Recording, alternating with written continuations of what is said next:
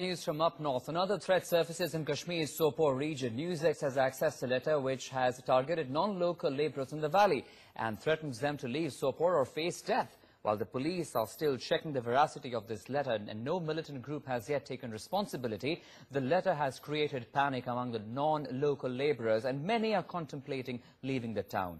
What's worrying is that there is the third threat which has surfaced in Sopore in last 1 month. Earlier, posters were put up in the valley threatening action if telecom services weren't halted. Militants have also been targeting civilians in Sopore with 6 deaths so far in just 1 month.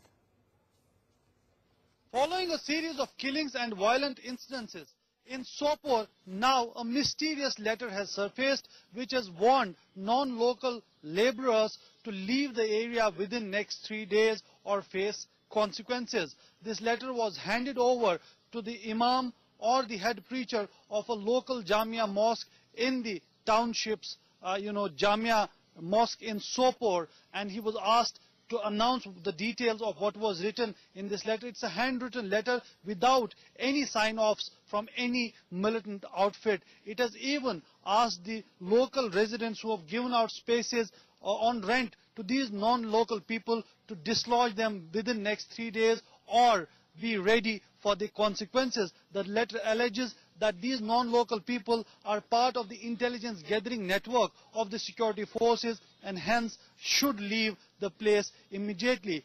The police, of course, has taken cognizance of the matter and they have initiated investigations to try and figure out who could be behind this particular letter. They have even mapped the vulnerable areas and the security has been beefed up to ensure the safety and security of all concerned. With video journalist Sohail Bukhari, Srinagar, NewsX. In fact, Sohail Bukhari is now joining us live with the latest input from Srinagar on this story.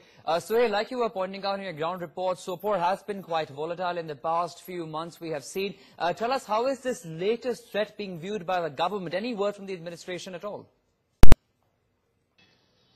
Well, basically, this threat is to be seen in the backdrop of what has been happening in Sopore over last month or so. We saw some, new so-called militant outfits with names like Lashkar-e-Islam coming out with posters asking the telecom operators to shut their business or else be ready for the consequences. Later on, we saw attacks on mobile towers and even people associated directly or indirectly with telecommunication were targeted. 6 killings have taken place in Sopore. And the interesting thing is that nobody is ready to take the responsibility. While the security agencies say it's the handiwork of the militants, on the other hand, no less than the United Jihad Council Chief Said Salahuddin and even the top separatist leadership is accusing the intelligence agencies of the government for being responsible for what is happening in Sopore. So in that backdrop, yet another mysterious letter is only creating more trouble. In this case, of course, as you mentioned, there's absolutely no signing off from any militant outfit. This has come on Tuesday evening. We are told that this letter was handed over by some unidentified people to the head priest or the imam of the local Jamia mosque in Sopore, asked him to,